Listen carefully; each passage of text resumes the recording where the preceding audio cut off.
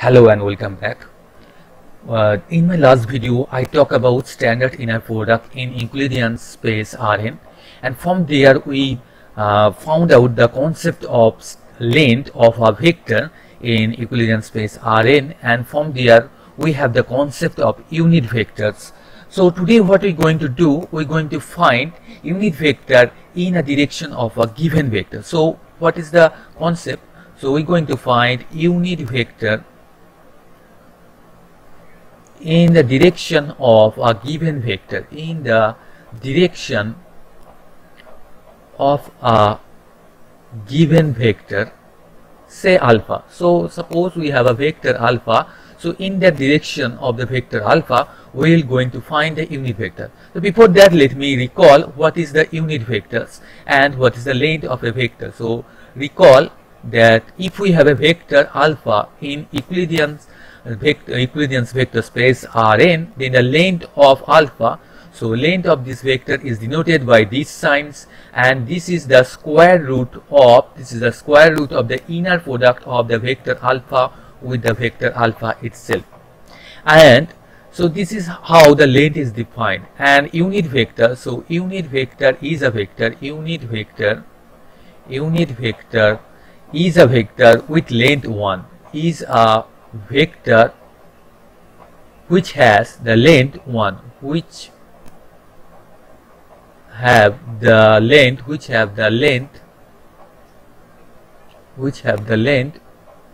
1.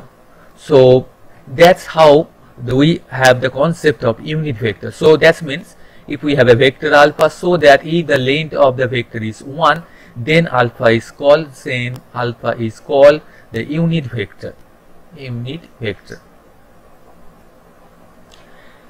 So now today what we're going to do, so let me give you an example of alpha. From there we will understand the concept of the unit vector in the specific direction of a given vector.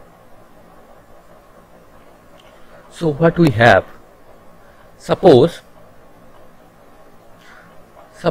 we are talking about a vector in R2. So for example, we have the x-axis in this direction, and in this direction we have a y-axis, and suppose we have a vector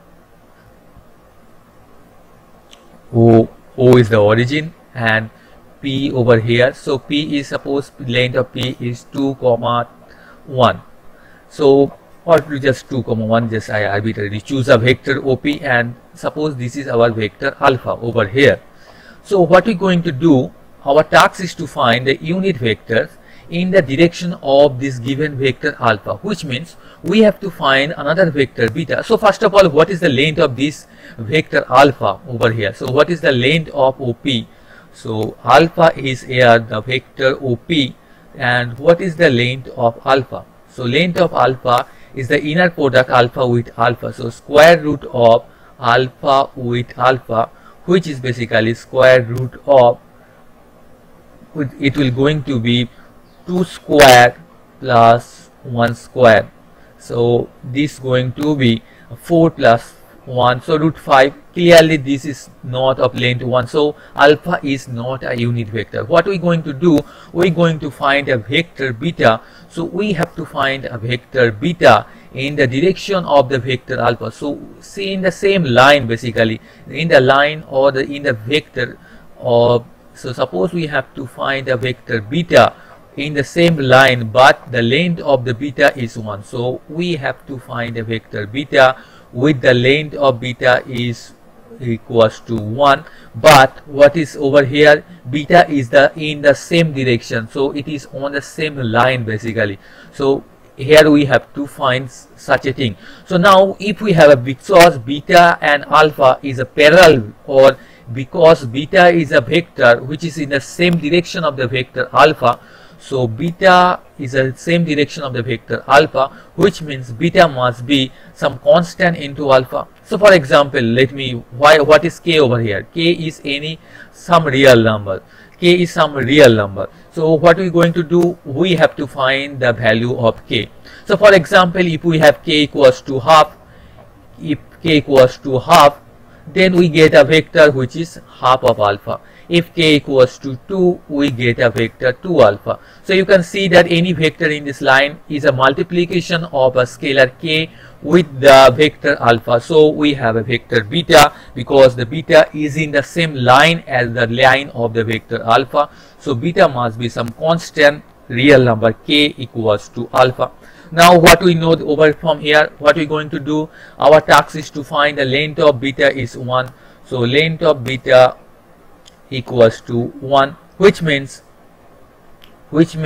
square root of beta with beta. So square root of beta with the beta. So square root of the inner product of the vector beta with the vector beta is 1. Now put the value of beta. So beta is k into alpha. So what we get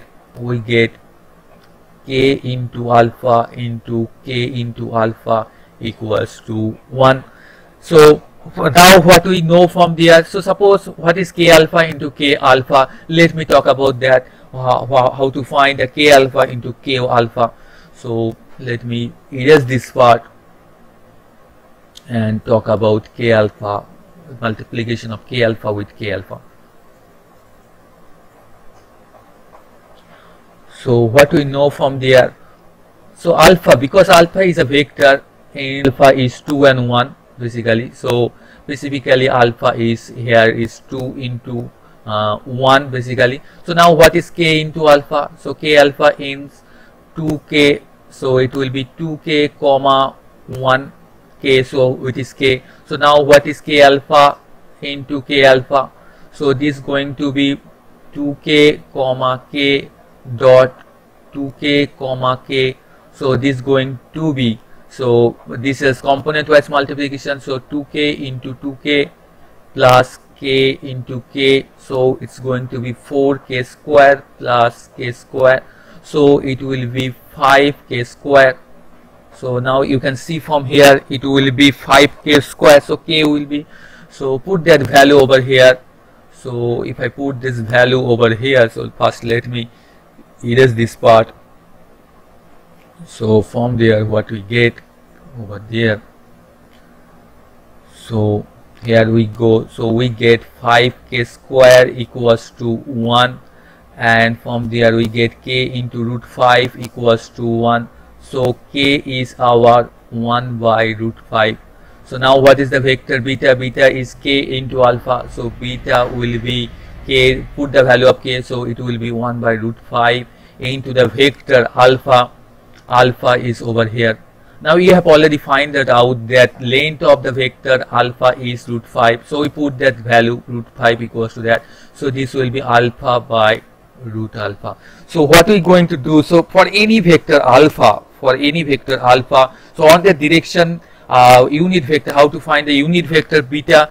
So unit vector is the vector alpha divided by the constant, the length of the vector. So